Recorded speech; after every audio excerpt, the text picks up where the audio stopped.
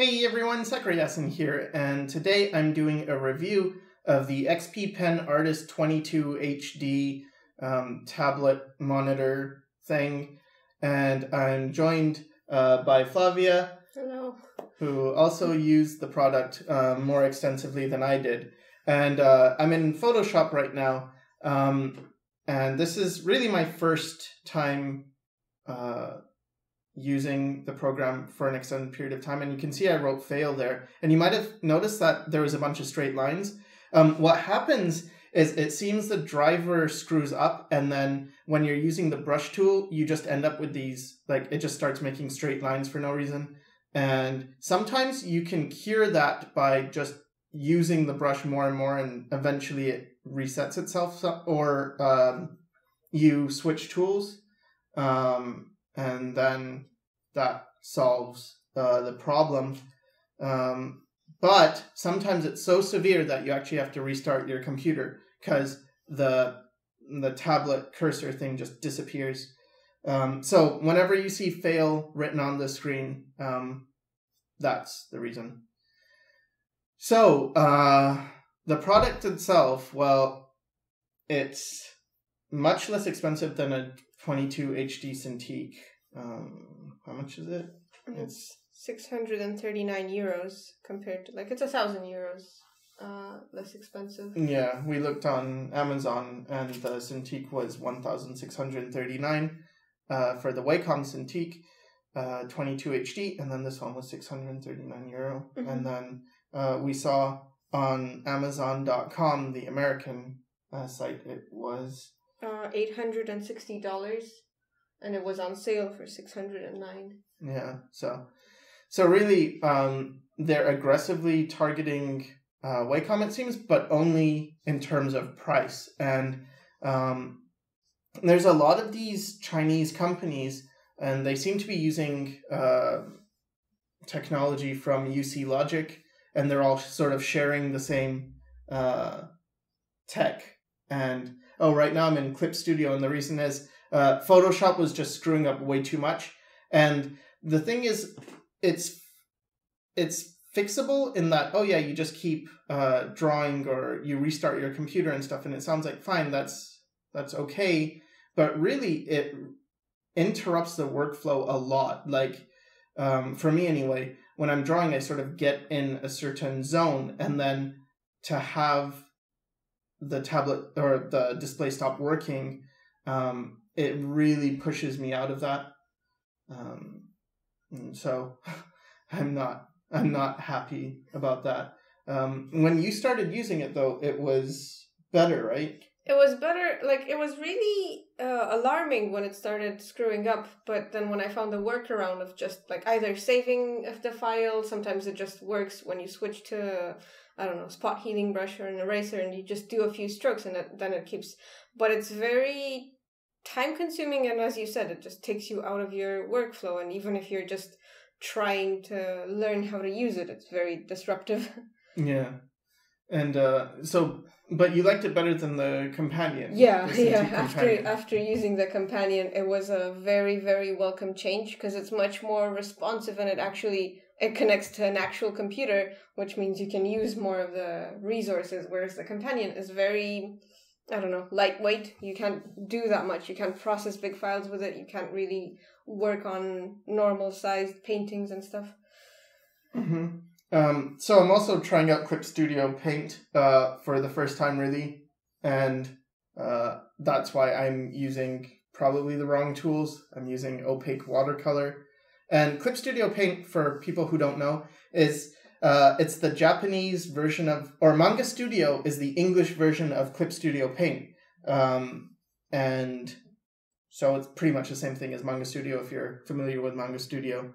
But my hard drive died with Manga Studio, and so I had to, because I only have the digital version, I needed to reinstall and whatever. So now I have Clip Studio Paint because it's much cheaper. I got it on sale for like 20 euros? 20 euros. Yeah. And it's normally 40 something, which is still not bad. But anyway, moving on from that. With Clip Studio Paint, it sometimes stopped working too. So like that time was a time the program just stopped working, and what happened is it seems it's pretty much just driver issues. Yeah, it's got a lot of driver conflicts even with the monitor and stuff. Yeah. And there's like the pen is rechargeable. Like you have to plug it in to a USB power charging thing, and then it charges the pen. But they act like that's a feature. Like rechargeable pen, whereas usable with right and left hand. Yeah, they wrote usable with right and left hand. Like, yeah, that's kind of how pens work. You can use both eyes to view our tablet, not just one. Dual eye function capability. And then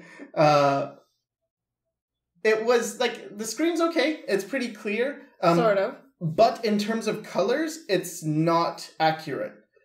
So you need to calibrate it, because right now you can see I'm painting, right? And I don't know. I don't know what your monitor is like. Obviously, you who are watching this, I don't know what your monitor is like. But for me, I'm using a different monitor right now, and I painted the hair, and it looks pretty red. But on the XP pen, that looked very pink. And it seems the colors get a lot brighter than they actually are. That's after calibration, because I did calibrate it. Oh, okay. And I matched it as much to the regular monitor as I could. Mm-hmm. But it won't achieve the same color range and stuff. Yeah. But the surface is pretty nice. The resolution's good. Yeah, the resolution's good, and the surface feels pretty nice, except for how they sent it. Which is like a screen protector, which comes separately, and you have to unstick it from their protective sheath, and then you have to manually attach it to your XP pen. It's like an IKEA product.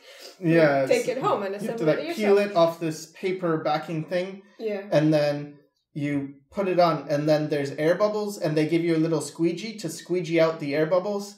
And that sounds nice, except it didn't work at all. It didn't work, and because it's staticky, like it traps everything. It traps all the dust particles, and they show up. Like they don't seem to affect the drawing, which is good. Like the pen to tablet thing, the connection is pretty good, but it does look horrible. Mm-hmm. It looks and it feels to the hand, like you feel the little bumps. Well, yeah, because you see these air bubbles. Yeah, with things trapped in them. It's very Romanian. Well, yeah, so there's that.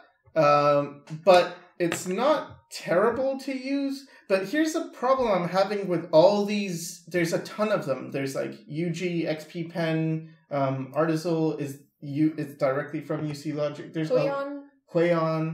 Yeah.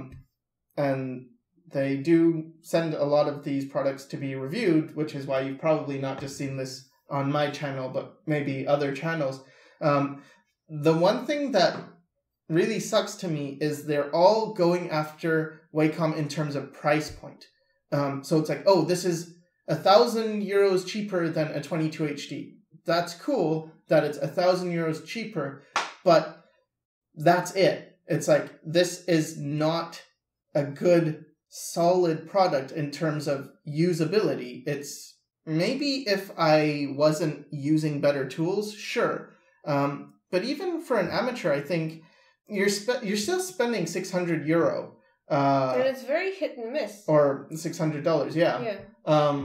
I would rather just get like Wacom Intuos for $200 or $300 cheaper than that, like an Intuos Medium, and then that would, or even a Apple iPad Pro or something, just something that works. It's like, it doesn't have to be fancy, but it has to be reliable. So, for instance, they don't have the shortcut keys. I don't care. That's fine. You don't have shortcut keys.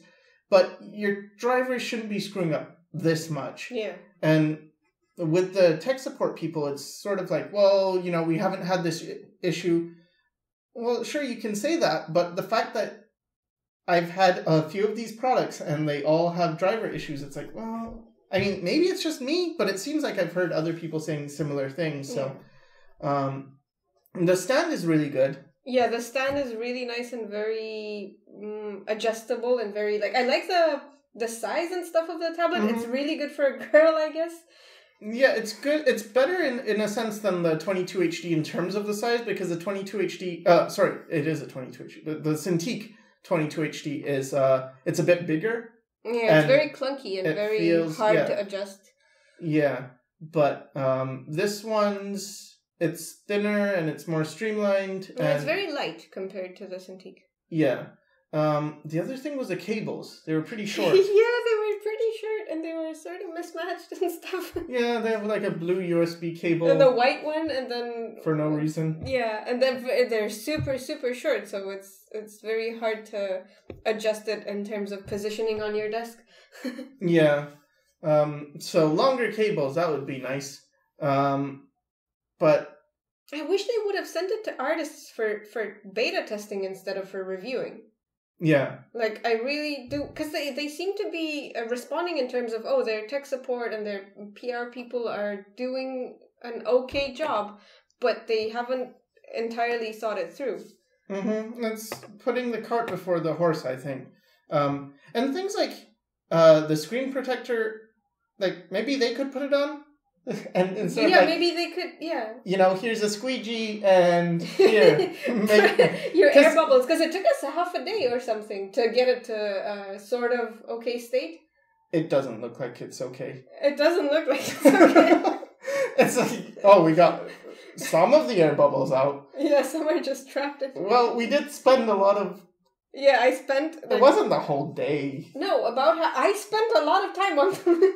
Well, there you go. But anyway, yeah, like put the screen protector on. Like, what I'm thinking is it's just in the factory and they're putting on the screen protector and it's too hard and they keep getting air bubbles and it's like, nah, let's just send it to them and they can figure it out. Because the thing is, without the screen protector, the surface isn't that nice at all. Yeah. It's just glass. And then with the screen protector, it's much better. So this screen protector is... Yeah, it feels nice. Good. It's like, you need it in terms of having it on there. It's just, it would be nice if it came with that. And then, what else? Driver issues. Like, really... So bad. Instead of putting your money in, like, promotion and marketing and stuff, just hire some people to really make the drivers solid. And maybe that's... I don't know how hard it is to it seems like they took a business model that doesn't necessarily relate to art, and they didn't understand what's important to artists. Yeah, a functional tool is much, much better than a nice looking tool. Because, I mean, I still like my old Intuos 3, which isn't that pretty, but it works, and that's the most important thing. So, would I recommend this? No. Not for the price, even though it's fine, like, if you're okay with restarting your computer, or maybe you'll get lucky and... Yeah, it's not like the hardware is okay, but the software needs work. And anyway, so I hope this helped, and thanks for watching.